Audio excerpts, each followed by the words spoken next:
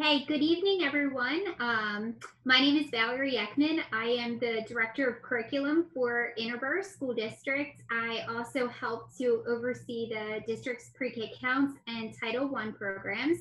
So we're really excited to have so many kindergarten and pre-K parents turn out tonight for the topic of helping little people with their big feelings. I have a few little people of my own, and I know I'm super excited to tune into this, not only for professional reasons, but also for my personal reasons as well.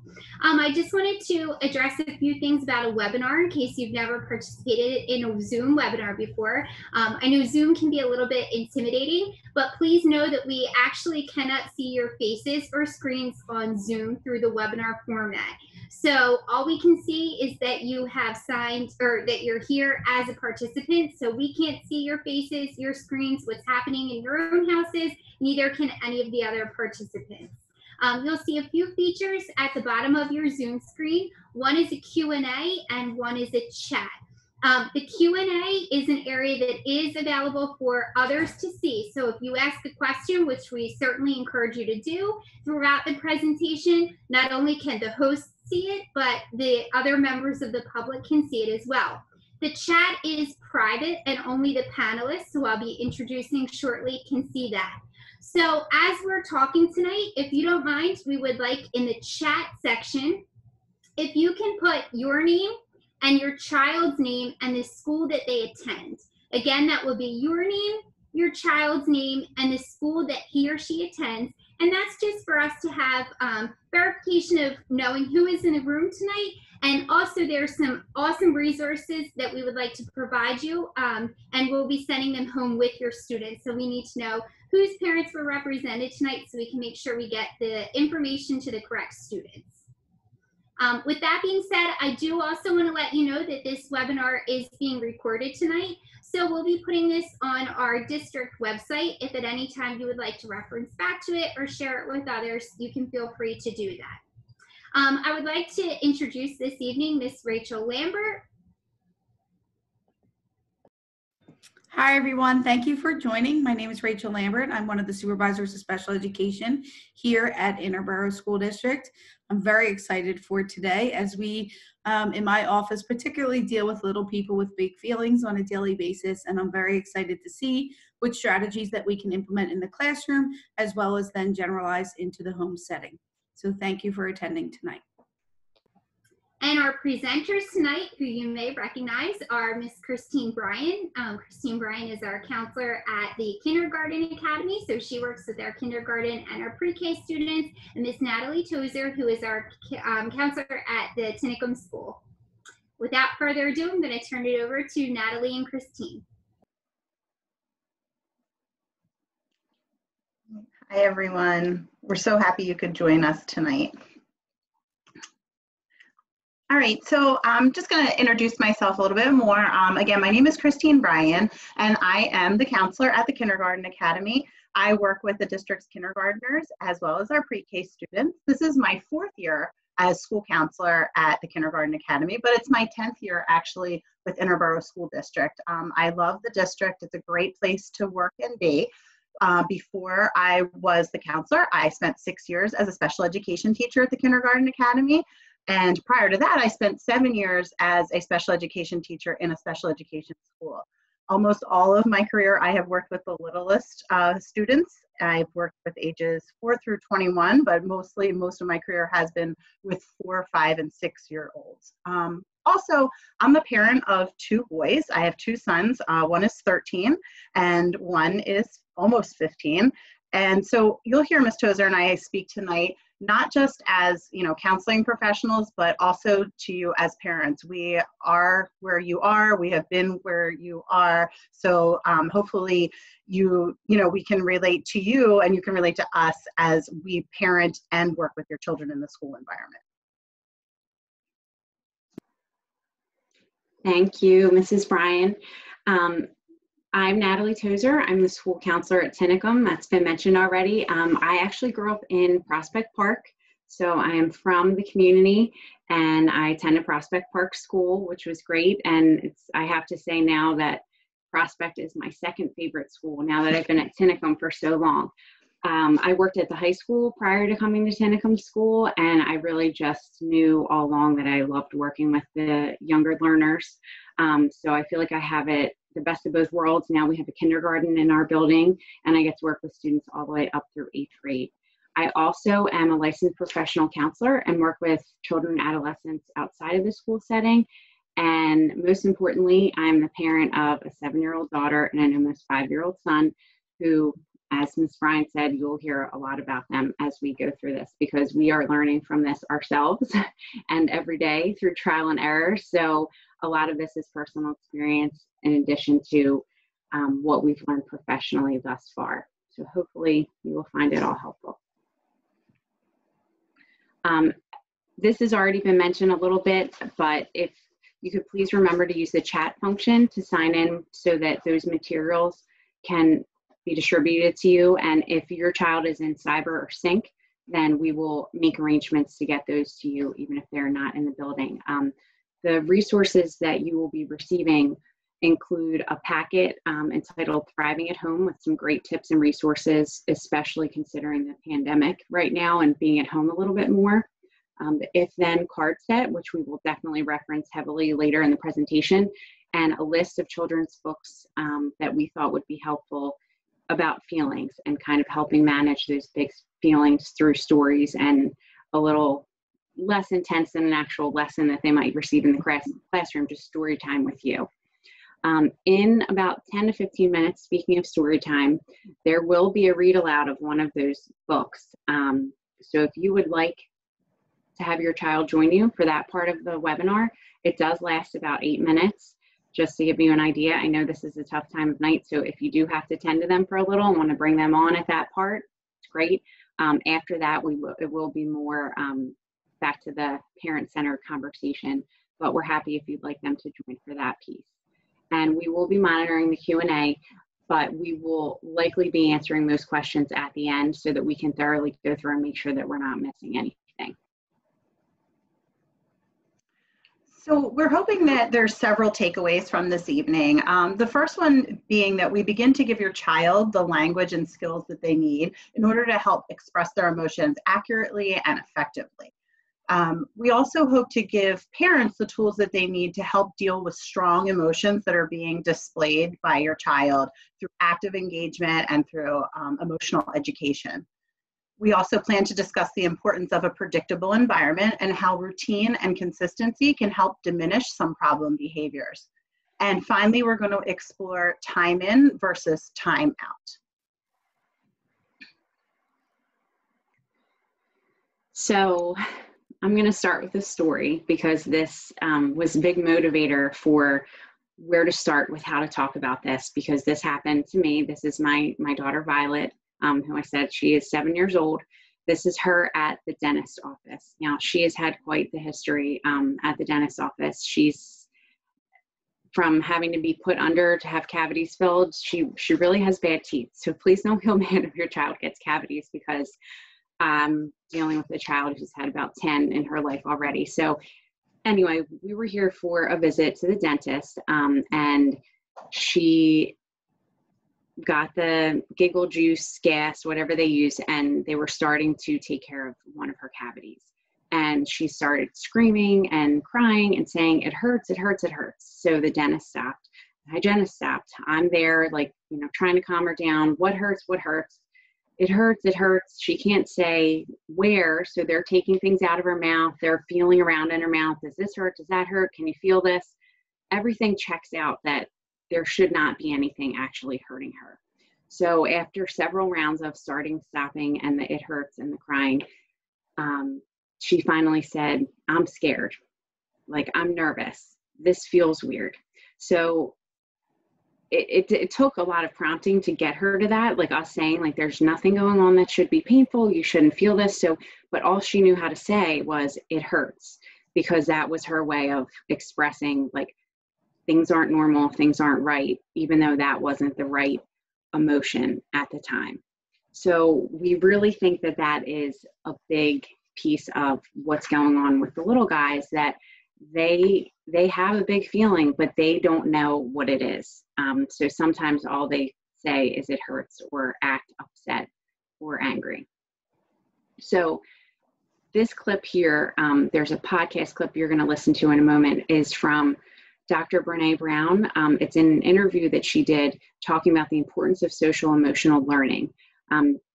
You can see here, and you don't need to read all of them, we're not going to get into it, but there are numerous core emotions, way more than our children know how to identify in pre-K and kindergarten. But hopefully, once they have some of that education with us and moving forward, their emotion list can grow. So here is a clip just talking about how small children handle naming emotions. If you go to the doctor because you have a pain in your shoulder that's so acute that when you feel it, you lose your breath, you almost pass out. I mean, it is an acute pain. And you get to the doctor's office and she says, "Tell me where it hurts." And all of a sudden your hands are tied behind your back and your mouth is duct taped shut. And you just say, And she's like, "No, I can't help you until you point to, well, tell me what hurts."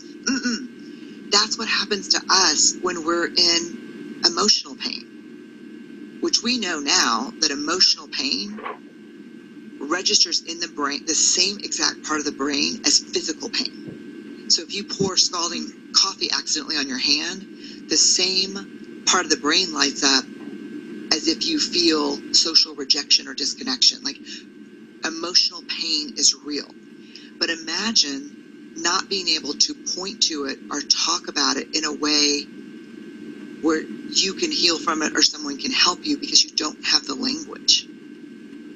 That's why emotional literacy, people like Mark Brackett's work at Yale, is so important because we've got to learn the language. So if you become familiar with the categories of emotion, with the identifications of various emotions, does that alone enable you to label your own emotion better? Yes, yeah, 100%, because you can, Mark Brackett has this, he's the director of the emotion studies. I don't know if that's the formal name, but emotion studies at Yale. And he's been fighting his entire career to get emotional literacy, social emotional literacy in to schools. And they see a huge difference in outcomes for students who have the gift of emotional granularity. And so emotional literacy is the foundation of resilience, empathy, I think connection. So much of the work that I do and you do is about having the courage to make a bid for connection and having the courage to answer the bid.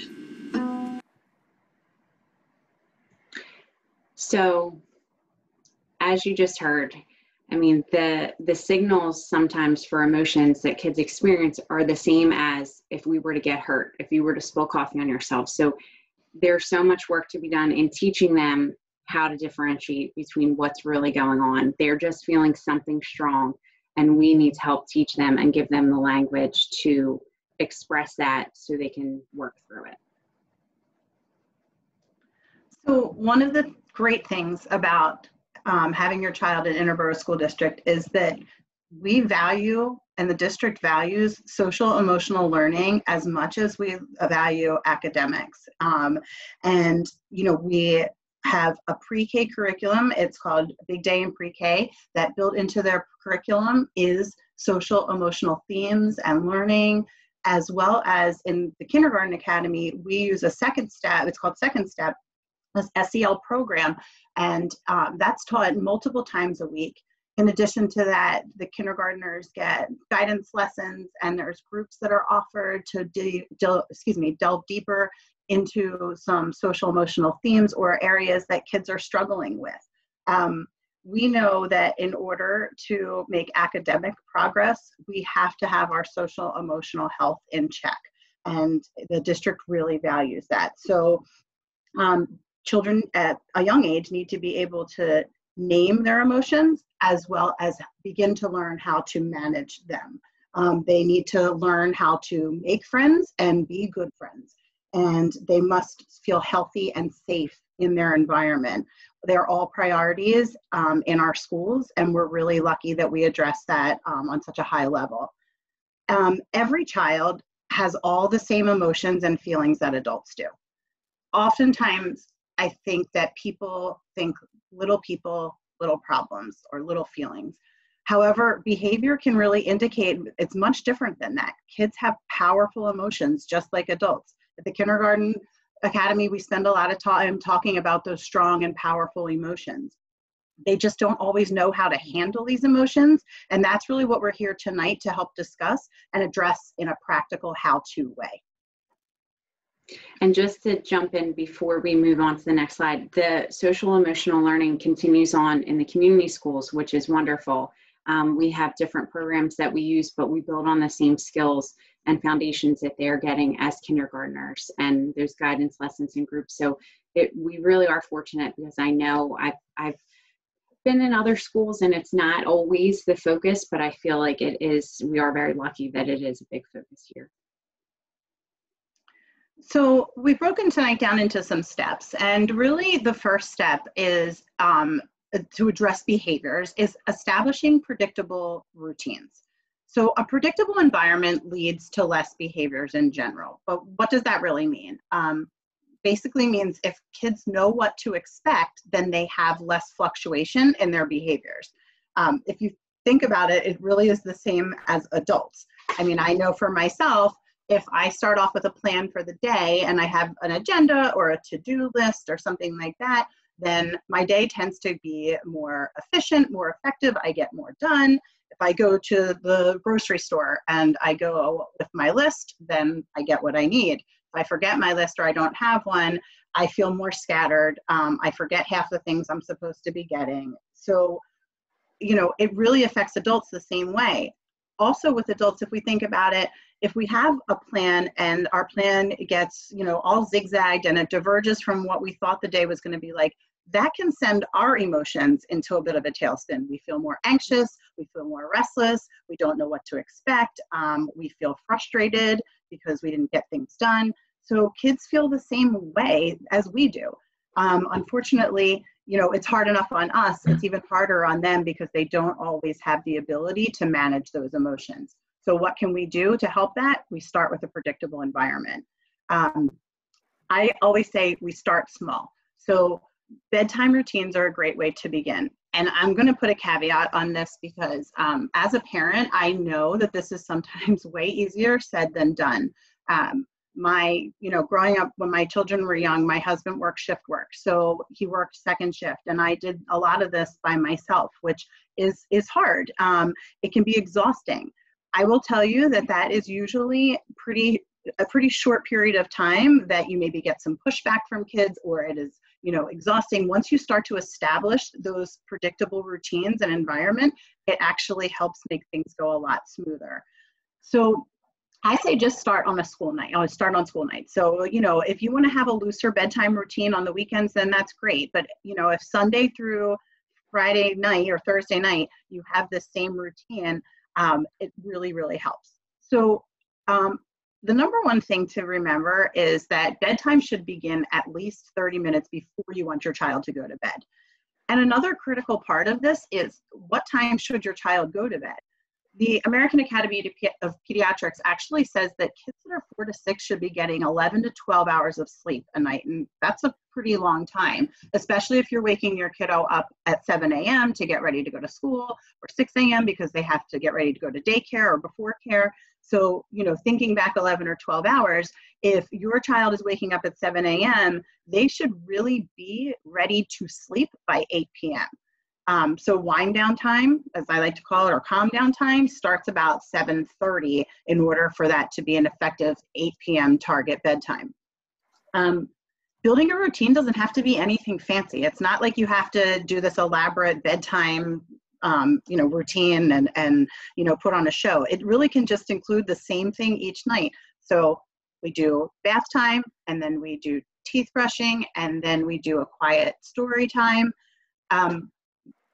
The calming activity is really important. And, you know, again, this is easier said than done, but whenever possible, and especially on nights when your child is going to school the next day, excluding technology from the bed or bedroom is really important. If you can start that a couple hours before bed, that is ideal. But again, I know how that goes. You've got dishes to clean up, you have to shower, whatever it is. But sending your child to bed with technology is, you know, not ideal, especially on a school night. Reason being is that research shows that when a child has a tablet in front of them in bed, or a TV on, or a movie going, their brain is not able to fully shut down. Yes, they may fall asleep in front of the TV, or they may fall asleep with the tablet, but really it's taking them so much longer, and they're not falling into that deep level of sleep that they really need. So whenever possible, excluding electronics from the bed or bedtime is ideal. And then after a consistent bedtime routine is established, you can try putting other routines in place, making them predictable, such as like the morning routine. It can be, you know, simple 2, 3, 4 steps. I get up, I wash my face, I brush my teeth, and I put my, you know, my clothes on. Whatever that is, I eat my breakfast and I go to school. I get my backpack. You know, you can make it pretty simple.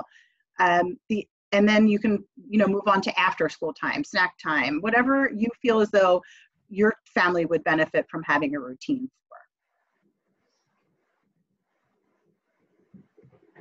for. Okay. Step number 2 is acknowledging and talking about your child's emotion, helping them name that feeling. So if your child is playing and something breaks or they lose in a game, they might start to cry or freak out. And a lot of times we use the terms like, you know, you're freaking out, you need to stop, or like he's having a meltdown, or say something like you're so upset right now, but we're not really labeling the feeling or emotion, what's going on. So we can take opportunities like to say, you seem really frustrated. You seem to be really mad or angry that you lost. You look sad right now. You're crying. Can I help you? And you can do the same thing when they're happy. Like, you know, not just say like, oh, great, like you had a good day. Like, say, what's something that made you happy? Why was your day so good? Were you happy? Were you excited? So kind of just getting away from like the simple language of the general language, like good, bad, freaking out, having a meltdown, and labeling it as to what's going on. So they have words to use for that. So now comes the read aloud. I thought it would be easier than me reading it live for you to record myself reading it, but I want to put it out there. 1, feel free to have your kids join for this part. 2, it is a lift the flat book. So it doesn't flow as nicely as I would have hoped for a regular read aloud, but I did want to show you guys all of the flats, and your kids get to hear as best they could exactly what was going on in the story. So here is the story, What Are Feelings, that I thought did a really good job of kind of starting to categorize those first feelings and talk about the reasons for those feelings to help kids understand. What are feelings? Lift the Flap First Questions and Answers book. What are feelings? Feelings are what we all feel inside our bodies and brains when good or bad things happen to us. Can you guess how these animals are feeling today? I want to sing and dance. I'm so happy. Leave me alone. I'm very angry. I'll come back later when you've calmed down. I need a hug. I'm feeling sad. I want my teddy. I'm frightened. It's a scary story. Don't worry. It has a happy ending. How do feelings happen? When we see, hear, or think things, our brains make us feel a certain way. Our feelings change when different things happen. Is it wrong to cry? No. You often feel better after a good cry. It also lets others see you're hurt or upset, and they can try to help. How many different feelings are there?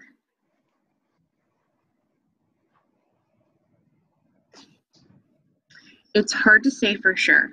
Some scientists think there are as many as 27. The four main ones are happiness, sadness, anger, and fear.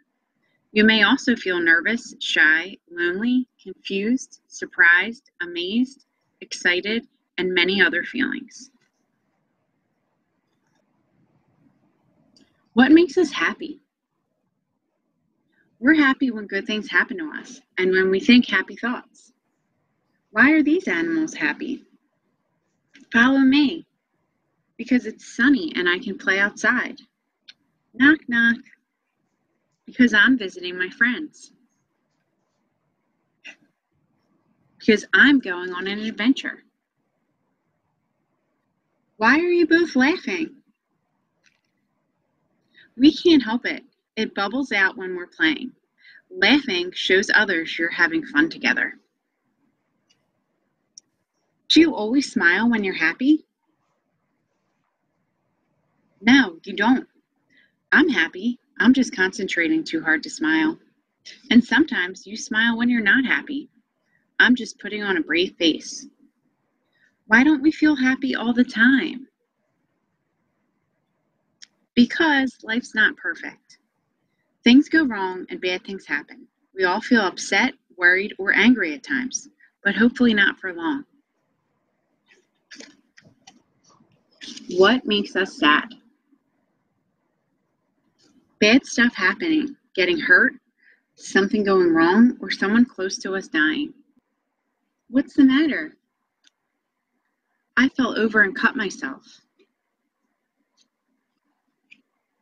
No one wants to play with me.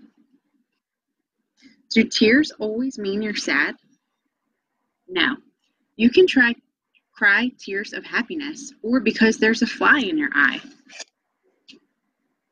Are you feeling lonely? No, I just want some peace and quiet. Sometimes it feels good to be alone for a while. Will I ever feel happy again? Yes. We all feel sad at times. It can help to talk with someone you trust. There will be more happy times to come, and you'll always have your memories. How can I cheer up my friends? Be there for him. Give him a chance to talk, and maybe even a hug. You could suggest a fun activity to take his mind off of things. What makes us angry?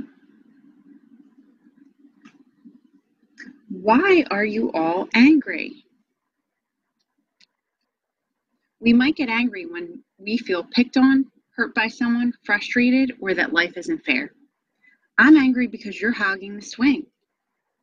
What's up with you? You've got a bigger slice of cake than me. It's not fair. I always get the blame. Well, you should have given me the bigger slice. How can you tell if someone is angry? They might stomp their feet, clench their fists, shout, turn red in the face, even hit someone. How should I cope with my anger? Talk to someone about why you're angry. Maybe they can help. Try taking slow breaths and counting to 10 first. Did I do something wrong? Probably not. Often someone's anger has more to do with their own feelings rather than anything you've done. Give them space. But if you think you might have hurt them, then just saying sorry can help. Why do we worry? We worry about stuff going wrong and what might happen next. How can you tell that I'm worried? You're quieter than usual. You're nibbling your nails and you've got worry lines on your forehead. What's the matter? I've broken my toy. I'm worried my mother will be annoyed. Can I hide my worries? Yes, but it won't make them go away. They may even get worse. It's better to talk to someone about what's worrying you. Do grown-ups worry too? Yes. Grown-ups are big worriers. They should turn to the last page and read the flaps there. What makes us scared? Spooky shadows, sudden noises, scary stories, all sorts. What happens when you're scared? You might feel a shiver down your spine, butterflies in your tummy, or your teeth might chatter. Are you scared of me? Is the dark scary? I don't think so. Many of us do find the dark scary. We're scared of what we can't see. It's sensible to be careful, but there's usually nothing to worry about. If you're really scared of one thing, it's called a phobia. Dealing with our feelings. It's normal to feel sad, worried, or angry at times. Here are some ideas for how to cope with your feelings. How can I stop feeling scared? Tell someone what's scaring you. I saw a monster in the water. Sometimes the scary thing can be taken away. Other times, you might realize it wasn't scary after all.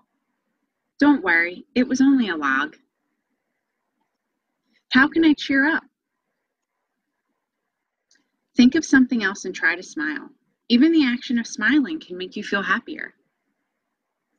Who can I talk to? Choose a grown-up you can trust. It could be someone at home or a teacher at school. Maybe you could call a grandparent or uncle. I'm keeping my hands busy. It helps calm me down. What are these animals doing to make them feel better? I'm having an early night. I always feel better after a good sleep. I'm doing yoga and taking deep breaths. It helps me to relax and clears my mind. I'm playing outside. Fresh air and exercise make me feel happy. I'm drawing a picture of my worries. They don't seem so bad when they're on paper. The end.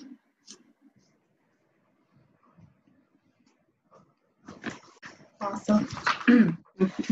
So now we're on to step 3, and it's how to handle those big feelings. So really, when it comes down to it, behavior is communication. If you really think about that, all behavior is a form of communication. So on this slide here, you see it says, timeouts do not help children learn to regulate their emotions or help them learn moral values like right from wrong. So, if you are anything like me, you may have grown up being in timeout at times or using timeout with your children, but we're going to discuss really why time in is better than timeout and how to handle those big feelings. So big emotions are actually usually what leads up to a timeout, things like anger, frustration, fear, that can lead to a behavior that puts a child in timeout. But in timeout, really what we're doing is we're isolating the child to be alone at a young age with their emotions and their feelings. And kids don't learn very much from that. Actually, it's quite the opposite. They can learn that what they felt is actually wrong, or their big emotion was wrong to have, which is counterproductive to emotional development. You can click ahead there, Ms. Tozer. Thank you. All right, so in a minute, we're going to watch we're actually going to watch 2 quick videos, but it's really what time in can look like. But just so you know that time in should be kind of a safe space in your house. They call it a calm down corner in this. This calm down corner, I'll be honest, is a little elaborate, and you're going to see some things there that, you may have access to, other things you may not, and that's okay.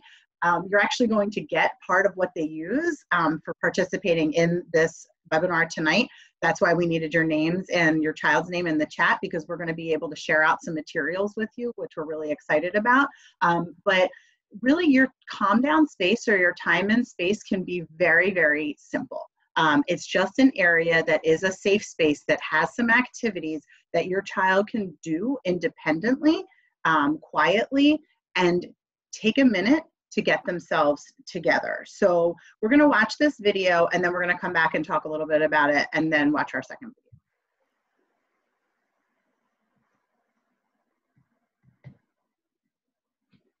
How do you respond in ways that model better behavior when you are in the eye of the storm with a toddler? This information will change your life. It's going to improve your relationship with your children, and it's going to help you foster emotional intelligence in both yourself and your child. We're going to talk about time-ins and the importance of emotional intelligence. Research and science continually point to the benefits of positive discipline strategies, but often parents struggle to implement these strategies into their everyday lives. Suzanne created a collection of evidence-based tools and toys that make connection a habit in homes and schools alike. These tools teach emotional intelligence and self-control through play and positive discipline. This is so important because a child's emotional intelligence level can actually predict their mental health status as adults. It will define their relationships both with themselves and with others. So, what is emotional intelligence and how will it benefit your child? The phrase emotional intelligence describes a child's ability to recognize their feelings, understand where those feelings come from, and respond to them in an appropriate way. Time-ins. What are they and how do they work to turn misbehavior into learning opportunities? First of all, a time-in is not a timeout. It means if your child gets mad at their sibling for knocking over their tower and they respond by hitting them,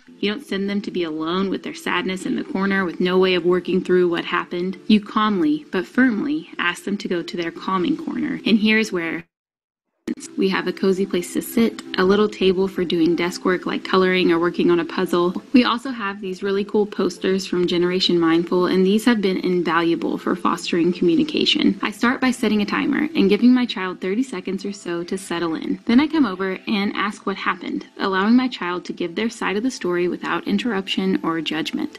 I then might say something like, "Wow, you were working hard on that tower. That must have been really frustrating when your brother knocked it over. How are you feeling right now?" And I will echo back what they say. You are feeling angry. It's okay to feel angry. You are in control of your feelings and you know what they are, but hitting is never okay, even when we're angry. Let's brainstorm some ways that can actually help with your anger. Would you like to pick something from our list or our basket? And then I allow my child to pick one or two things that they think will help them, and I give them time to work through the puzzle or coloring book on their own. And then I will ask, "Are you feeling better?" And I give them an opportunity to respond. This whole process can be done in a matter of minutes, and it's usually not a power struggle because my kids like to do it. They enjoy practicing these skills, and they like taking charge of their bodies and their minds. I also wanted to note that it's not always so hands-on. My daughter knows the routine now, so for minor issues or moments when she just needs a reset, she'll often place herself in the time and space and just work through the steps on her own, calling out to me if she needs anything like a glass of water, a hug, etc. We also visit time-ins during times when we aren't experiencing a high-stress emotion.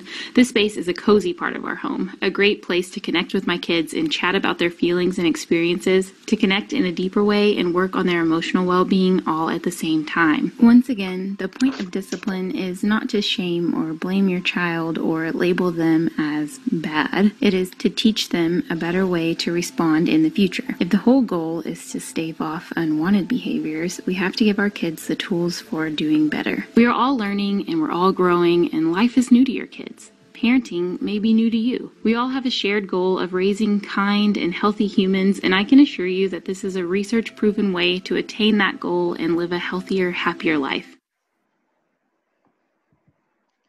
Yeah, so it really does help your child develop in a healthy way, and it really does help open the communication between yourself and your child about their feelings, about what may have frustrated them, and it makes them feel safer. There's another video, quick that we want to show you, that is a little girl who is using her timeout, and she's a toddler. She's using her time in corner, calm down corner, and just watch for this and we'll talk after. You think it's Red Bear? Is it? Ah! It is Red Bear, your favorite. Let's read the words. Trick toes. I'm going to put it in my trick toes and hold it so you can read it. Oh, thank you. It says, "I am safe and secure." Can you show me what it looks like when you feel safe? Oh, you feel safe right now? That's what I lay down and want to be safe in my bed. And sometimes when I'm feeling safe in my bed, I also feel a little scared and I'm scared a lot.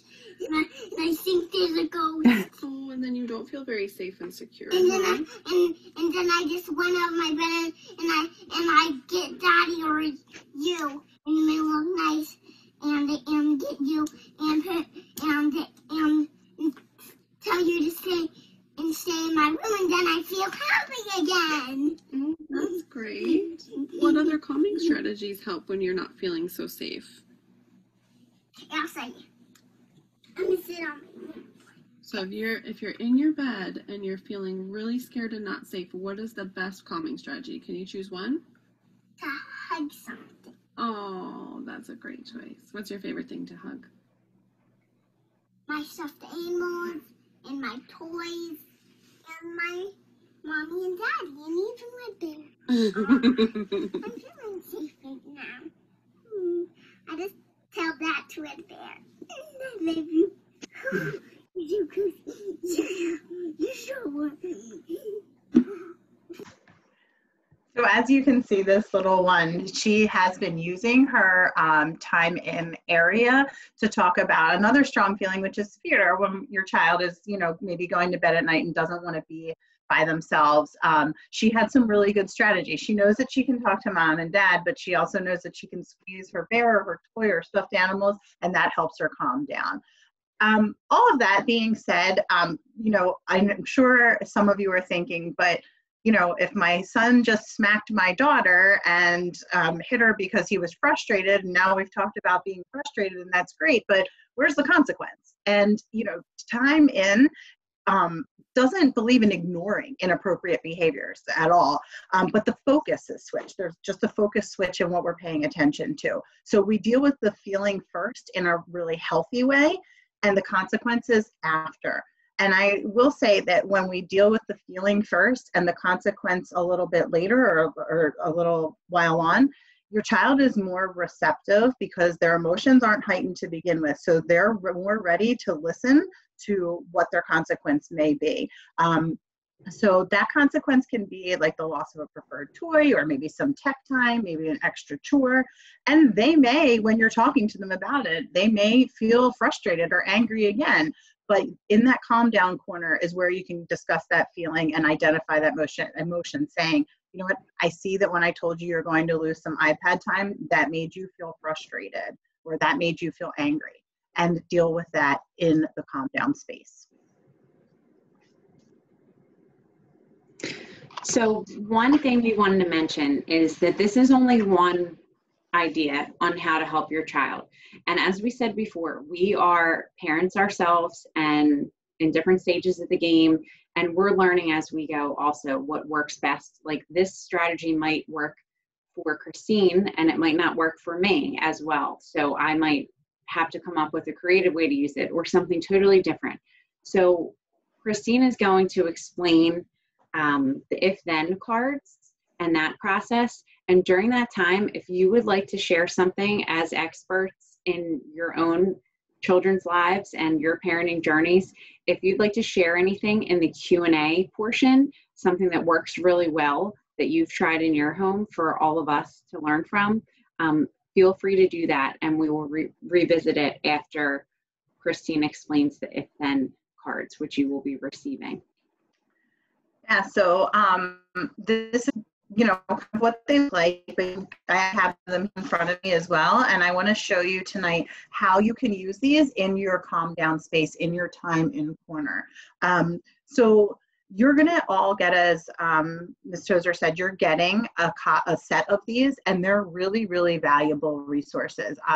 I really like using them, and I'd like to show you a few tips and tricks about using them, some things that I found out along the way. So the first thing that you're actually going to get, and I hope you can see this okay, I do apologize, but again, you're going to get this, and if you have any questions, feel free to reach out to either one of us when you get your materials, and we'll be happy to walk you through it again. But the first thing you're going to get is an activity mat, and this mat will begin to help your child learn from their powerful, or learn about their powerful emotions, okay? So this says, what can I do? At the top, there are 4 steps. In each of these, we're going to walk through what this looks like. So step one is I feel, and you're actually going to get several, you're going to get 4 sets of cards. And 2 are feelings cards, feelings and emotions cards, 2 different sets. They look very much the same. You're going to get a doing cards, so what to do. And then finally, just a simple answer to a question, or am I feeling better or not? So let's walk through that. And as we do it, I'm going to show you what I did. So I actually put my cards into individual bags. In these bags, I have it labeled with number 1, which goes along with the first step here. And then on the back of the card, I also have 1s on all of those cards. I also put Velcro on them, and I'll show you in a second why that helps. So your first set of emotions cards, you're going to get, you may talk to your child about feeling silly or scared, or they look like they're sad or frustrated. So as Ms. Tozer said, if your child knocks down, if your child hits a sibling because their block tower was knocked down, then they may feel frustrated. And you talk to them about that and you say, I feel you look like you're frustrated, or they hopefully will, when using this, start to begin to use these themselves, but they're gonna need your help at first. And I feel frustrated. And this is where that Velcro helps, because it stays on there and doesn't lead to further frustration. So I feel frustrated. The next is the I can part. So what can you do when you're frustrated? When we reference back to that video, you remember that the mom in that video had several things set up. She had a nice little table there, but she also had just a box of books. She had some stuffed animals. She had a coloring book. So there's a whole bunch of these. I'm just going to show you a couple, but again, these are in my number 2 bag, right? So for example, do a puzzle. Take 3 deep breaths. Take a drink of water. Count to 10. Read a book. Draw, or hug a stuffed animal.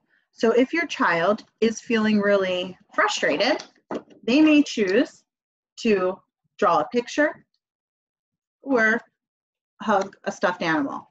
So you want to put 2 on there, 2 choices. That's something that you can do when you're feeling frustrated. Great. And let your child do that for a few minutes. And you can watch and see if you see them calming down, or, give them some space, but keep an eye on. And then you go to step 3, which are the same types of feelings cards as step 1, but there is a whole other set. So your child can choose from the number 3 bag that after doing the activities, how are they feeling? Are they still feeling angry? Are they relaxed? Are they feeling proud? Or are they feeling calm? So let's say your child is feeling calm. That's great. But you want to ask them, am I feeling better? Because if they're calm, then maybe they're better, but maybe they're not. So there are, step 4, there's only 3 choices. So you ask them, are you feeling better? Yes, I am. No, I'm not, or a little.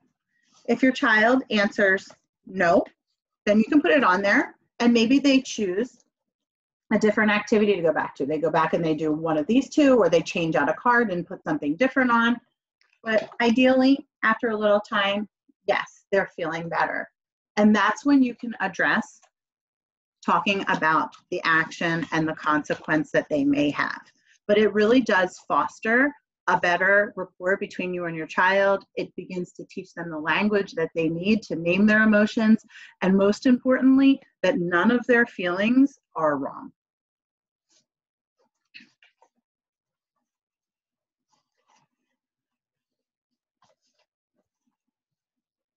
Great.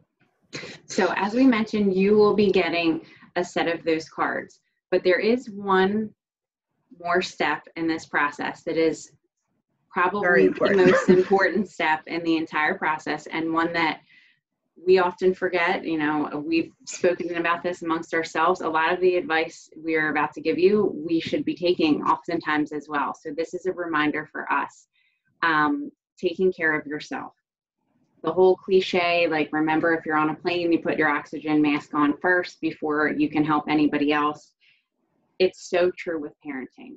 When I am feeling more in control of my own emotions and like I've had sleep or I've taken a shower that day, I'm probably a lot more pleasant for my kids to be around. And I oftentimes find myself, getting frustrated at times. And it's more a frustration that I should have been doing something to take care of me before I was trying to then deal with this big feeling or big behavior that was coming from them. So a lot of this is advice that I was given. I spent several years of my youngsters' lives single parenting them, coming home from school and dealing with the after school hustle and bustle, me being tired, me being hungry, they're tired, having to get dinner ready, having to bathe them, wanting to get them in bed at a certain time because I know they need a certain amount of sleep.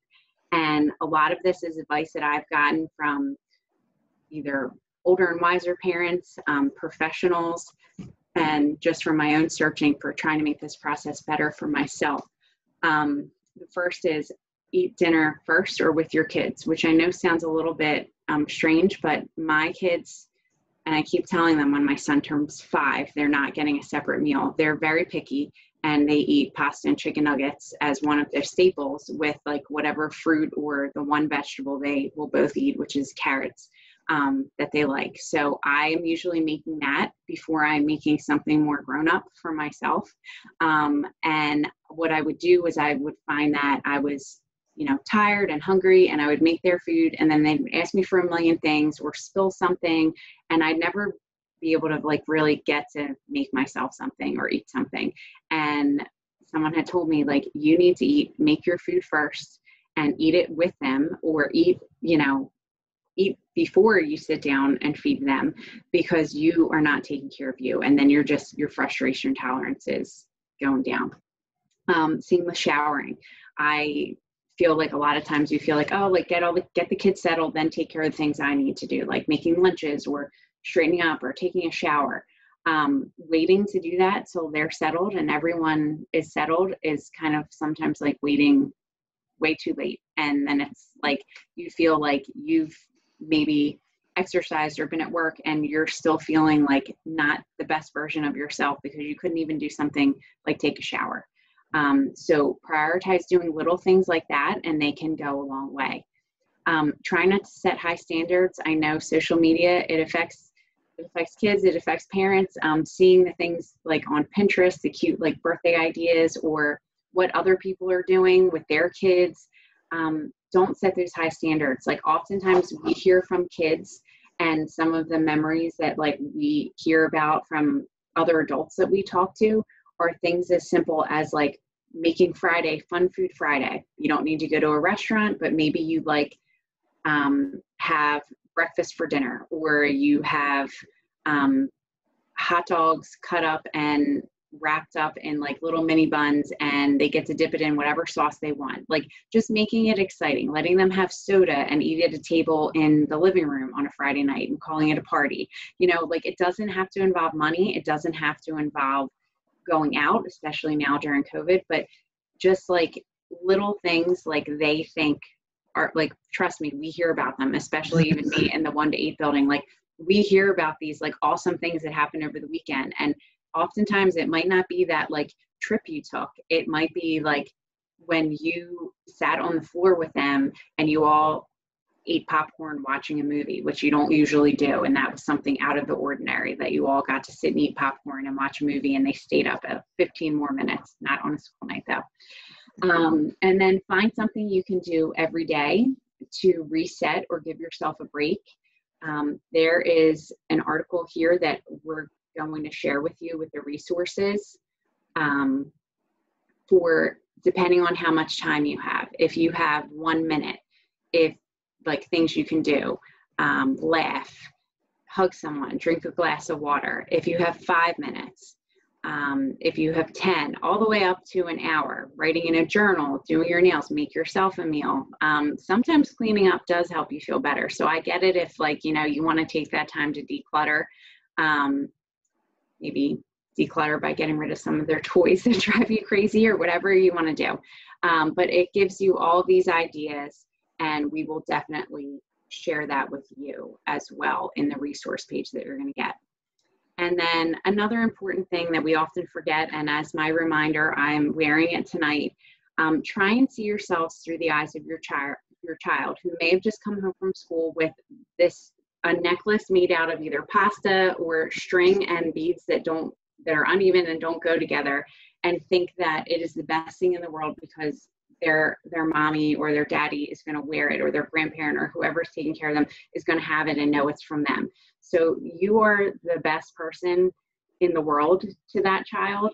And a lot of times we feel like we're failing and making mistakes more than we realize how much they adore us. So try and think about what that child that you're getting stressed out over and they're having big feelings left and right and you want to bang your head against the wall, that remember, like, they see you as perfect and amazing, and try and give yourself some credit because you helped with that piece as well.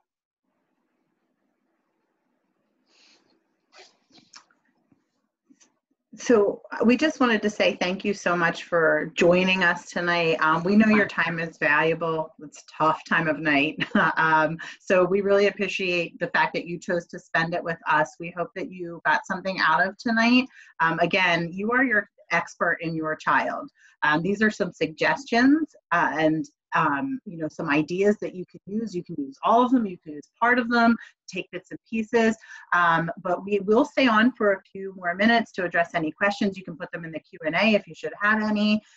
And please remember that important step. If you haven't done so already, sign into the chat with your name and your child's name and the school they attend. And that way we can make sure that we can get these resources to you.